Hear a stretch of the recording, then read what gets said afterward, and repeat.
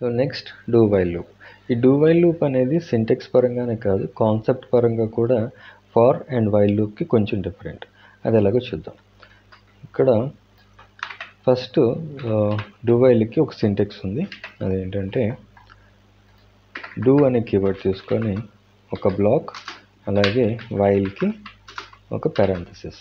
మన కండిషన్ అనేది వైల్ బ్లాక్లో రాస్తాం. ఓకే, సో ఇక్కడ కాన్సెప్ట్ ఏంటంటే ఫార్ లూప్కి ఎప్పుడన్నా ఫార్ లూప్కి కానీ వైల్ లూప్కి కానీ మనం ఒక కండిషన్ రాసి ఆ కండిషన్ ట్రూ అయితేనే మనకు అవుట్పుట్ వస్తుంది. కానీ డూ వైల్ లూప్కి వచ్చేటప్పటికి మినిమం కండిషన్తో సంబంధం లేకుండా ఒకసారి మాత్రం మనకి అవుట్పుట్ అనేది ప్రింట్ అవుతుంది. ఓకే, సో అది ఎలాగో చూద్దాం. ఫస్ట్ డూ బ్లాక్లో నేను document.write this is do while output అని రాశారు. ఓకే, సో వైల్లో కండిషన్ వచ్చి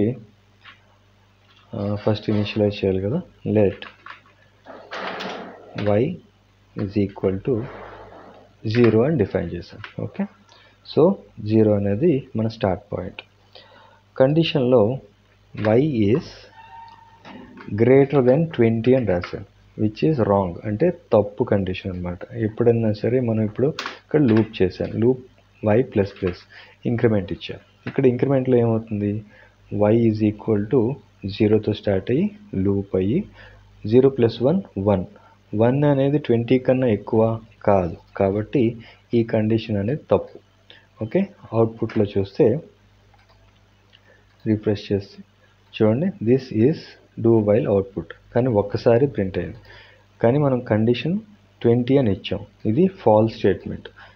ఓకే, ఎప్పుడన్నా సరే ఇంక్రిమెంట్లో మనం ఎంతైతే ఇంక్రిమెంట్ చేస్తున్నాం 0 ప్లస్ 1 ఈజ్ గ్రేటర్ దెన్ 20 కాదు, కాబట్టి ఈ కండిషన్ అనేది ఫాల్స్ అయింది. ఫాల్స్ అయినప్పటికీ కూడా మనకి ఒకసారి ప్రింట్ అయింది స్టేట్మెంట్. ఓకే, సో దీన్ని ఇప్పుడు నేను కరెక్ట్ చేస్తాను, y ఈజ్ లెస్ దెన్ 20 అని రాశాను. ఓకే, ఇప్పుడు దీనికి ఒక బ్రేక్ కూడా ఇద్దాం, లైన్ బ్రేక్. ఇలా సేవ్ చేసి అవుట్పుట్లో చూడండి, మనకి 20 టైమ్స్ ప్రింట్ అయింది. ఓకే, సో ఇది do while loop taluka concept. ఇంకొక ఇంపార్టెంట్ పాయింట్ మీరు ఒక విషయం బాగా గుర్తుపెట్టుకోవాలి. ఇదేంటంటే మనం లూప్ అనేది కరెక్ట్గా రాయకపోతే, ఫర్ ఎగ్జాంపుల్ నేను కన్సోల్ లాగ్ చేసి చూపిస్తాను, క్లియర్గా అర్థమవుతుంది. Console log this some statement అని రాశాను ఇలా. ఓకే, సేవ్ చేసి ఇప్పుడు అవుట్పుట్లో చూడండి, కన్సోల్ చేస్తాను.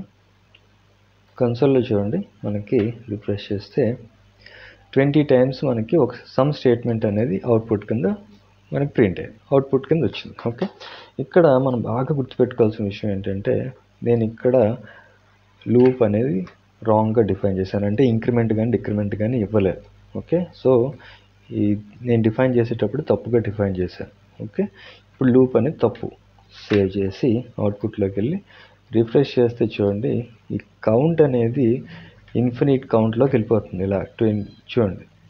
సో ఇది ఒక ప్రమాదం ఉంది, దీన్ని మీరు బాగా గుర్తుపెట్టుకోవాలి. ఎప్పుడైనా సరే ఇక్కడ లూప్ డిఫైన్ చేసేటప్పుడు ఇంక్రిమెంట్ ఆర్ డిక్రిమెంట్ అనేది ఖచ్చితంగా డెఫినెట్గా ఇవ్వాలి, లేదంటే యాప్ క్రాష్ అయ్యే ప్రమాదం ఉంది. ఓకే, సో ఇది మనం do while loop are for loop and while loop use చేసే విధానం. ఓకే.